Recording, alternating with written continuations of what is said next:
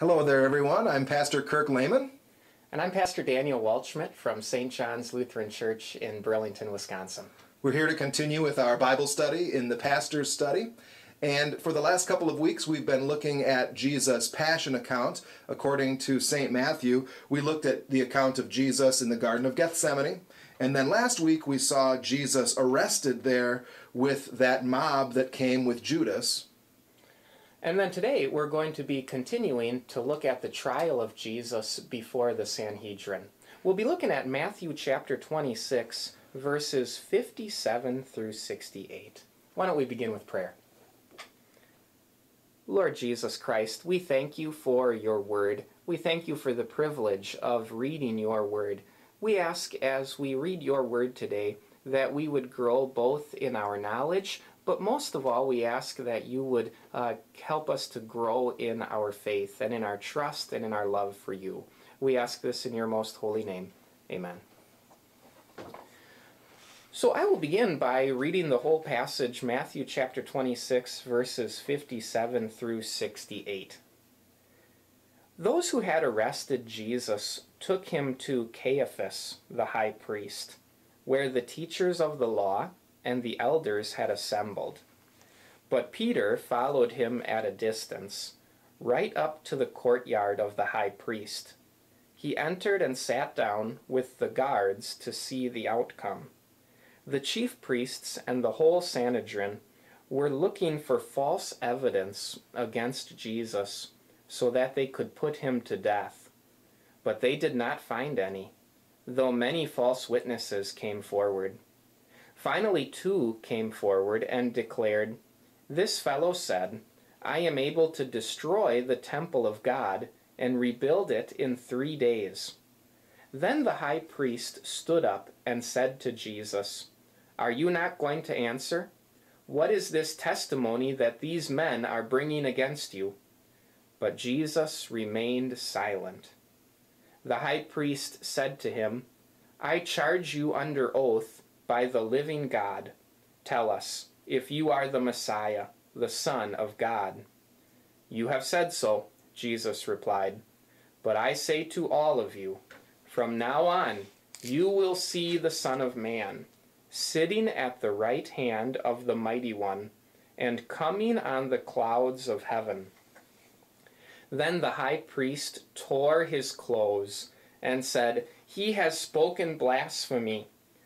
Why do we need any more witnesses? Look, now you have heard the blasphemy. What do you think?" "He is worthy of death," they answered. Then they spit in his face and struck him with their fists. Others slapped him and said, "Prophesy to us, Messiah, who hit you?" This is the word of the Lord. Well, at the beginning of the passage in verse 57, we see that Jesus was taken before Caiaphas, the high priest. What else do we hear about Caiaphas elsewhere in the New Testament? I think he's mentioned a couple of times, isn't he? Caiaphas, yeah, he's this high priest. And the high priesthood, I mean, that was a position that goes back all the way to Moses. He had written about that, and it was the leader of the priests. Mm-hmm. The high priest is the one that went behind the curtain for the Day of Atonement. Mm-hmm. Now Caiaphas here is this high priest. Yeah, we do hear about him in the book of Acts, right? We do. We hear about him in the book of Acts. We hear about how his father-in-law, Annas, was also a high priest. And we do hear from Caiaphas himself in the book of John. In the book of John, chapter 11, right after Jesus raises Lazarus from the dead, it says that the Sanhedrin got together and talked about Jesus. And during that meeting of the Sanhedrin, Caiaphas says something interesting. He says that it's better for one man to die for the people than that the whole nation perish. Mm-hmm. And of course, when we Christians hear that, we say, yes, it's true. Jesus did die for the people. He died for our sins. That's not what Caiaphas meant, but we recognize that in a sense it was true. That's one of the many areas in the Gospel of John where there is purposeful irony. Mm-hmm. John loves to bring in irony. There where Caiaphas speaks in John chapter 11, after Jesus raises Lazarus from the dead, that's when he says that very ironic phrase that one must die for the sake of the people. It's better that one die for the people. Yeah. Well, you mentioned Annas, the other high priest. How is Annas related to Caiaphas? Yes, Annas is the father-in-law of Caiaphas, and it seems that Annas had been the high priest, and right now Caiaphas is the high priest. So maybe kind of Annas is like the high priest emeritus. Jesus, in a different gospel, spends some time before Annas. Now he's before Caiaphas. Right. So Caiaphas is this high priest. That high priest, there's actually many times that the Sanhedrin is mentioned, and it appears that the high priest seems to be the chairman, so to speak, or the president of this Sanhedrin, this Jewish ruling council.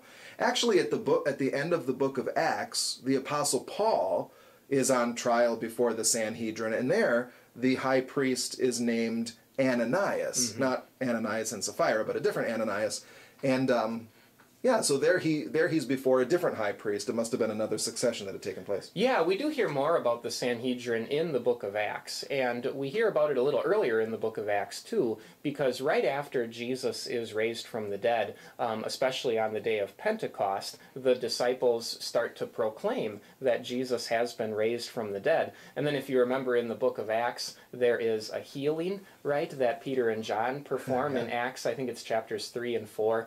And then they are proclaiming the resurrection in the temple courts. And then they take Peter and John again before the Sanhedrin. So we get to see the Sanhedrin again in the book of Acts. And then a little bit later in the book of Acts, after Peter and John are before the Sanhedrin, we also see Stephen before the Sanhedrin. So as we continue reading in the Bible, we see this Sanhedrin again and again. When Peter says we must obey God rather than men. That's right. Yeah, that's that time when Peter and John were before the Sanhedrin. He was speaking to them, exactly. So I guess it's probably helpful to think a little bit about who this Sanhedrin is, their history. Their history seems to be, there's a little ambiguity there, especially keeping in mind that when we're reading about you could pronounce it Sanhedrin or Sanhedrin, here in the New Testament, remember that you have that entire intertestamental period, and then you have that time when the Israelites came out of captivity in Babylon. Maybe since then they had some kind of a council like this. Some people think that the history goes back even beyond the days of Ezra and Nehemiah earlier, but for our purposes here, you're kind of thinking about, well, when you think of the Sanhedrin, it's probably important to remember that in Israel, there isn't quite the distinction between church and state. I mean, you have civil government and religious government kind of all wrapped up into one. Yeah. So the high priest is the president or the chairman of this Sanhedrin, and they will deal with issues ranging from civic infractions to religious matters. And you kind of see that here with Jesus. This is a religious matter, but they want to put him to death because he's causing this uproar among the people here. And so what would a comparison be? You could almost kind of, on a small level, you could think of like a city council and maybe a church council, except it's bigger than that because this covers, even though they meet in Jerusalem, this covers more than just Jerusalem. I mean, this covers the Jewish nation wherever there are Jews. So I'm just making a comparison, but it could almost be something like a country's body of representatives almost mixed with like a denomination's church leadership. I mean, you're talking about a group of people that's made up of priests, lay members, Pharisees, Sadducees, scribes, elders. It's Jewish leaders, some of whom are priests, some of whom are not, that make up this larger governing body. Some famous members of the Sanhedrin would include Joseph of Arimathea. Who else? Nicodemus. John chapter 3, the very first verse, I think, says that Nicodemus was a member of the Jewish ruling council. So when you hear that phrase, Jewish ruling council or Sanhedrin, you're thinking the same thing. Yeah, that's right. Yeah, and I was just thinking as you were describing it there that this is the official leadership of the Jewish people, and now we have the Messiah right in front of them, and they put him to death, and it's just such a tragedy. And they've been wanting to do this for a long time. I mean, you read through the Gospels, and all along, these Pharisees, Sadducees, Sanhedrin, they're looking for an opportunity to put him to death. And it happens right here. This is finally their opportunity to do so. Yeah, that's exactly right. So what comes next? So in verse 58 we have a little sentence about Peter, that Peter follows at a distance right up to the courtyard of the high priest. And we're going to talk more about that next time, because right after this section, in the section we'll look at next week, God willing, we will see how Peter disowned Jesus. But right now it just notes that while this trial before the Sanhedrin is going on, Peter is out in the courtyard, and it's going to kind of zero in on him next week in verses 69 through 75. Let's talk a little bit about what actually happens at this meeting, at this meeting of the Sanhedrin, where Jesus is in front of them, looking at verses 59 and 60. What stands out to you about 59 and 60, Jesus before the Sanhedrin? Yeah, it says, certainly what stands out to me is that they are looking for false evidence against Jesus so that they could put him to death. And what stands out to me is that we have one of the 10 commandments, the 8th commandment, which says, "You shall not give false testimony against your neighbor." And that's what they are doing here. They are bringing false testimony against Jesus. Purposefully. Yeah. I mean, they're looking for false witnesses. And what stands out to me here in connection with that is the timing of the whole thing. Remember what just took place before this. It wasn't just Jesus that celebrated Passover, but the whole city of Jerusalem, including all these members of the Sanhedrin, must have been with their families, celebrating this sacred annual meal called the Passover. And now, just a few hours after that sacred meal, they're called in for a big meeting. It's late at night. I made a comparison to this. I said, after a really important religious service or event, now we're going to have a meeting. It's kind of like if you had a church council meeting after your Christmas Eve service. That's kind of like what this is. Yeah. So, Caiaphas as the high priest gets the group together, gets the council together, and for this late night meeting. And in addition to that, it says they were looking for, well, it even says many false witnesses came forward. I just kind of think they probably had some of that prearranged. Like, we need you to come in here and give false testimony. And it's late at night. And maybe these false witnesses also had celebrated Passover. So it's just striking to me that here you have this deeply religious event in the Passover. And then they go right into breaking the 8th commandment. Maybe they had kind of a holy zeal. Maybe they just felt like, yeah, we're Israelites. We celebrate the Passover. Here's this heretic. Let's put him to death. But that seems to be like why they have this hasty, slapped together meeting late at night after Passover. Yeah. And another thing that jumps out at me is that Jesus was purely innocent. I mean, they are looking for things that he has done wrong, and they can't find anything. And that, again, speaks to the complete innocence of Jesus. At the beginning of verse 60, it says, "But they did not find any, though many false witnesses came forward." Jesus never did anything wrong his whole life. They couldn't say anything that he had done wrong. What they finally get him on, at least in Matthew's gospel, they finally get him on this statement in verse 61. This fellow said, "I am able to destroy the temple of God and rebuild it in 3 days." Where did Jesus say something like that? He said something like that in John chapter 2. I remember I preached a sermon on John chapter 2 a while ago, a couple of years ago now, and I remember reading some commentaries on that, and they talked about how they brought this up at Jesus' trial. In John chapter 2, Jesus says, destroy this temple and I will build it again in 3 days. And the commentators I was looking at, they kind of pointed out that,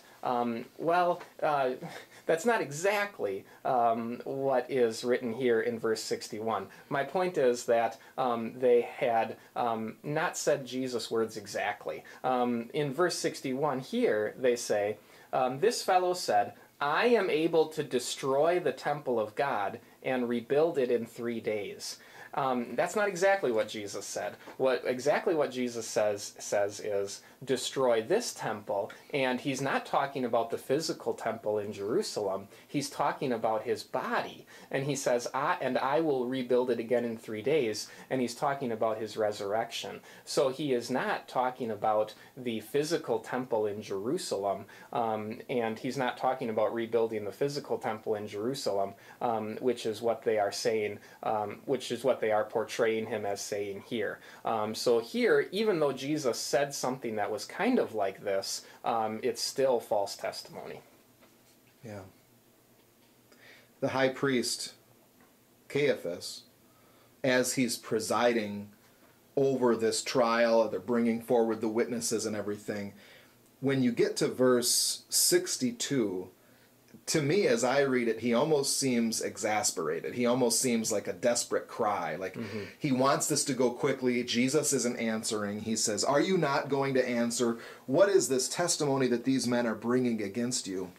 And then you have that sentence that Jesus remained silent with this dignified silence. I think our Savior knows these crazy accusations are beneath him. I mean, why should he try to scramble and defend himself against such silliness? Jesus remains perfectly silent. Yeah, that's right. And then the high priest says to him, I charge you under oath by the living God, tell us if you are the Messiah, the Son of God. Do you have any comments on that? Things that we've heard earlier in Matthew's Gospel about the Messiah, the Son of God. Maybe just think of what those words mean. Messiah, Christ, those are two words. Messiah is a Hebrew word, Christ is a Greek word, but they both mean the anointed one. So Jesus is the anointed of God. He was anointed to be our Messiah, our Savior. And then, of course, the phrase Son of God, that's used a number of times. Jesus, the Son of God. I think of the centurion after Jesus dies. They say, surely this was the Son of God. Yeah, that's right. Peter says, you are the Messiah, the Son of God. At the baptism, the Father says that Jesus is the Son of God. On the Mountain of Transfiguration, the voice from heaven says, this is my Son whom I love. So the Son of God. John 3:16. Yep, John 3:16, you certainly... I remember some years ago, and I'd like to hear your comments on this, I was reading some commentaries or some scholars about thinking about what exactly does Caiaphas mean when he says, are you the Messiah, the Son of God? What does Caiaphas mean when he says the Son of God? I guess the point is that is Caiaphas thinking that Jesus is claiming to be God? I'd like to hear your opinion on it, but my opinion is that Jesus had claimed to be God, right? In John chapter 8, Jesus claims to be God. And so my personal opinion is that when the high priest asks him, tell us if you are the Messiah, the Son of God, I don't think it's out of the question that the high priest is thinking of the Son of God in a divine sense. Well, I think so too. But I think Caiaphas has made up his mind that Jesus isn't. Correct. That's right. So as he asks this is kind of bait and switch. I mean, I'm going to ask you this question, and if you say no, then what that's going to mean for you is, then that means your earlier claims that you're a liar and a hypocrite. That's a good point. If you say yes, we've got you.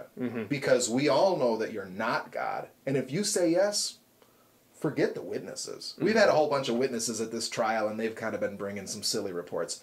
But if we hear from your own mouth that you claim to be the Son of God, then it's a done deal, and then you're done. You're going to the cross for sure. Yeah, that's right. Yeah, that's a great point. And that's the road it goes, isn't it? That Jesus says in verse 64, "You have said so," Jesus replied. And you kind of wonder about what that means. You have said so. In the Gospel of Mark, Mark records Jesus' words in a more straightforward way.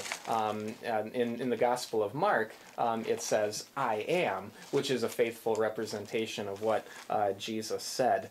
Here he says, "You have said so," but certainly in what Jesus says after "you have said so," really confirms that by "you have said so," Jesus means, yes, yes I am. Yeah, he's affirming that he's affirming that he is. And so he discontinues being silent. He was silent before, but now when it comes to tell us plainly if you are the Son of God, he does. He says it plainly.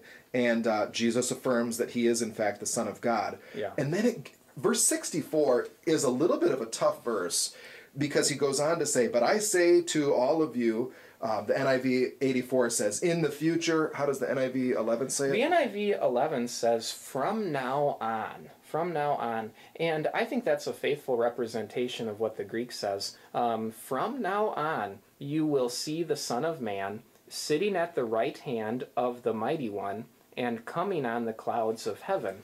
Now, certainly, what makes us think about this is that certainly Jesus is referencing Judgment Day here. When will they see the Son of Man sitting at the right hand of the Mighty One and coming on the clouds of heaven? Well, that's certainly a reference to when Jesus comes on the last day. It's this passage could be referred to in Revelation chapter 1, verse 7. In Revelation 1, verse 7, it says, "Look, he is coming with the clouds, and every eye will see him, even those who pierced him," so even those who put him to death, "and all peoples on earth will mourn because of him, so shall it be. Amen." So Jesus certainly is talking about Judgment Day here. Coming with the clouds in Revelation chapter 1. I'll just add that in Daniel chapter 7, same kind of language. Yeah. I looked, and there before me was one like a son of man, coming with the clouds of heaven, approaching the Ancient of Days, led into his presence. So again, this picture of Judgment Day that's spoken of in Revelation and in Daniel, and now Jesus is referencing it here about himself. Absolutely. And it's going to be finally fulfilled on Judgment Day. And then what kind of makes us wonder more is that Jesus starts it out by saying, "From now on, you will see the Son of Man sitting at the right hand of the Mighty One." And Jesus did not appear to Caiaphas after Jesus had been raised from the dead. And so it kind of makes me scratch my head a little bit and wonder, in what sense did Caiaphas and the Sanhedrin see the Son of Man sitting at the right hand of the Mighty One and coming on the clouds of heaven? And kind of my thought is that they didn't see Jesus raised from the dead with their physical eyes, but Matthew's going to tell us in Matthew chapter 28 that the Sanhedrin heard a report from the guards who were at the tomb. And so they certainly heard a report from those very guards of what had happened, that the angel had come and had rolled the stone away, right? Not only the report, but just all the events that happened. Yeah. Right? I mean, you have the earthquake, right? You have... probably they got a report from the centurion, right, that said surely this was the Son of God. The curtain in the temple tearing in two, I mean, that was a big deal. Right. There were people that were raised from the dead at this time, so that must have made the news too. Right, exactly. And then in the book of Acts, they are going to hear reports about Peter and John healing the lame man. And I was just looking through Acts last night, and it says that they saw the lame man who was made well standing right in front of them. So they saw evidence of the disciples doing miracles in Jesus' name. Also, later on in the book of Acts, when Stephen is before the Sanhedrin, Stephen says something that's similar to what Jesus says here. If you'd like to turn with me, I think it's a really interesting passage in Acts chapter 7, I believe it is. Acts chapter 7. Now, Stephen is before the Sanhedrin. Verse 55. Yeah, exactly. And so verse 54 mentions the Sanhedrin. So it says, when the members of the Sanhedrin heard this, they were furious and gnashed their teeth at him. And then verses 55 and 56. But Stephen, full of the Holy Spirit, looked up to heaven and saw the glory of God, and Jesus standing at the right hand of God. And then in verse 56, he says something very similar to what Jesus says to the Sanhedrin. Verse 56 says, look, Stephen said, I see heaven open, and the Son of Man standing at the right hand of God. And so the Sanhedrin didn't see this with their physical eyes, but I think that goes a long way in explaining the from now on. That finally on Judgment Day, they would see Jesus coming with the clouds of heaven. But before that, they would hear all of these reports of the resurrection. Maybe another way of saying that very same truth, which I think is exactly right, is that all along they were just hoping, put this crazy rabbi to death and be done with him. Mm-hmm. But by crucifying Jesus, they were in no way done with him. Yeah, that's right. Yeah. He risen from the dead, and the movement called Christianity, his followers, their worship of him, the Sanhedrin, the world was far from done with Jesus. Yeah, that's Even right, though yeah. they wanted him to be done, that's why they crucified him. Yeah, that's exactly right. Okay. Well, we keep talking here about this Sanhedrin and the high priest. Back to verse 65 here in Matthew 26. The high priest tears his clothes, and then he references blasphemy. And what do you make of that word? What is blasphemy? And was Jesus committing blasphemy? Yeah, blasphemy. I looked in the Greek lexicon that we use, and it said that blasphemy is really like disrespectful talk or insulting talk. And you could blaspheme another human being if you say something insulting about them. But the word blasphemy is especially used for disrespectful, or we might say irreverent talk about God. And here, Jesus claiming to be the Son of God, the high priest certainly considers that to be blasphemy. One thing that I thought of is that, biblical scholars will sometimes talk about irony in the story. What I think is very ironic in this story is who's actually the one who is blaspheming. Is it Jesus or is it the Sanhedrin? Actually, the Sanhedrin is the one who is blaspheming. And certainly later on the cross, when Jesus is on the cross, the Sanhedrin, or members of the Sanhedrin, are going to be saying insulting things about Jesus. So the irony here, I think, is who's actually the one who's blaspheming. It's not Jesus. He's telling the truth. The Sanhedrin are those who are blaspheming. They're the ones blaspheming. That's a great point. Maybe another piece of irony here in this whole thing is that, speaking of irony, is that Jesus speaks the truth. They ask him, "Are you the Son of God?"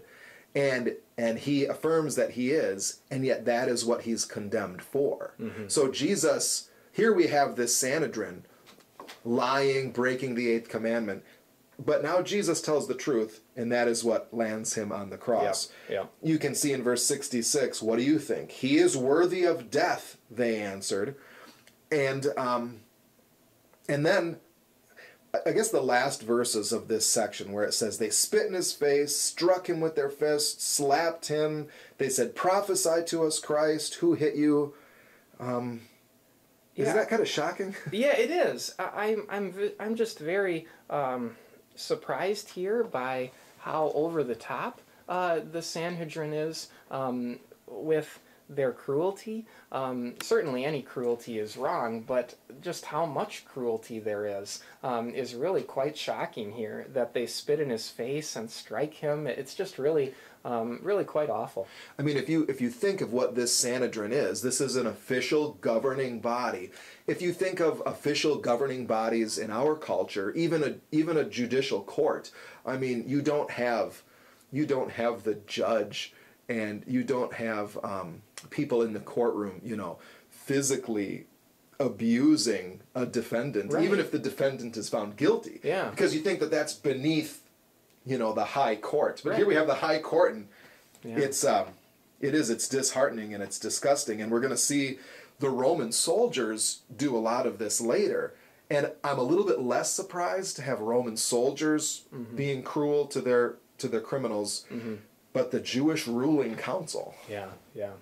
What about, we'll get to it eventually, but do you see any differences or kind of comparing Well- the trial here, because there's two trials. The first one is here before the Sanhedrin, and then next they're going to take him before Pontius Pilate to have another trial. We'll get to that eventually and look at that in more detail. But do you have any comments on just how these two trials compare? When you look at this trial before the Sanhedrin, remember you're talking about a religious Jewish court.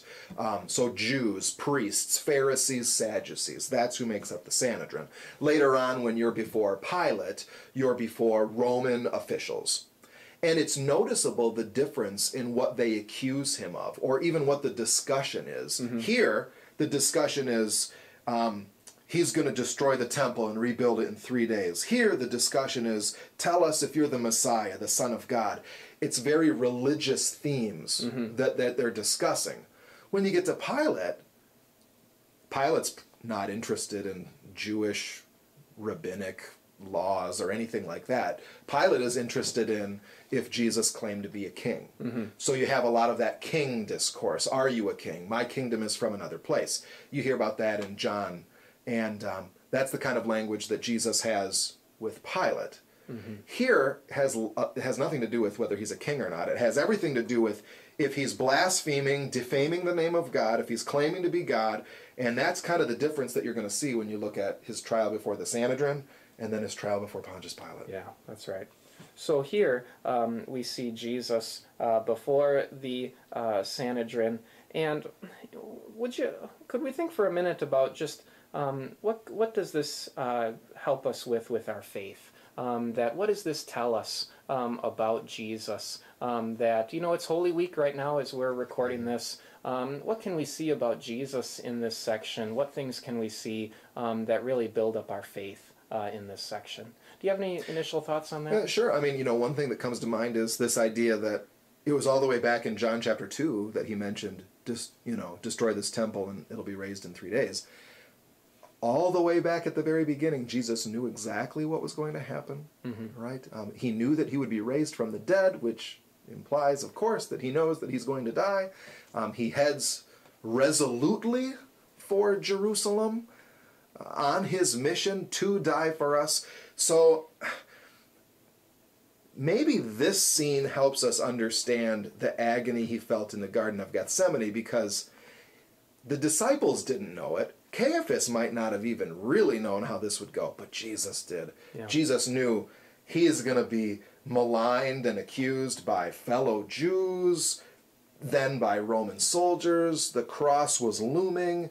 I think that shows you the determined love of our Savior, that he knew what was going to happen, and he faced it bravely and resolutely for us. Yeah, that's exactly That's one right. thing, I think. Yeah, that's great. Other things I think of, and we think about the meaning for us in verse 64. From now on you will see the Son of Man sitting at the right hand of the Mighty One and coming on the clouds of heaven. To think that we also are going to see him in glory coming on the clouds of heaven, and just to really look forward to that day, because that's going to be the day of our salvation. To use some themes that we've kind of been focusing on, at least here at St. John's recently, the crucifixion, his death, his trial, this is sort of the depths of his state of humiliation. Jesus references sort of the heights of his state of exaltation with him at the right hand of God, returning to judge the world. So all along, you have Jesus, he looks like this criminal that's going to be crucified. He looks like this weakling. But the terrible irony, of course, is that the Roman soldiers are putting together the God who will sit at the right hand of the Father and judge the world. Yeah. That's who's on trial before us Yeah, today. yeah, that's Maybe for sure. we do well to focus on this and then keep the big picture in mind. Yeah. That this is who Jesus is, this is what he's doing now, this is what he will do soon. Yeah, that's right. That's right. Yes. Does that seem like a good note for us to end on here as we wrap things up and then move to the next section? Yeah, I think so. And next week we're going to see that while this is going on, that we're going to join Peter outside, and we're going to see him disown Jesus. But then we'll remember, as next week is Resurrection Week, we'll remember that Jesus is going to restore Peter, and that Peter and all of us will see the Son of Man coming on the clouds of heaven in power and great glory, and he'll be coming to save us. Very good. Should we close with prayer? Lord Jesus Christ, this day, as we read your word and see the suffering that you endured on our behalf, we thank you from the bottom of our heart.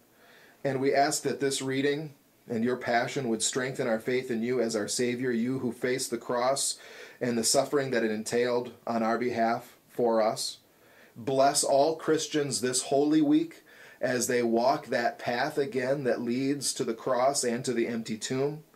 Here, as we continue to live in a coronavirus world, I pray that you would be with those who have lost loved ones and those who are affected by this coronavirus due to illness within their own family. Please heal them. Please bring comfort to those who have experienced loss.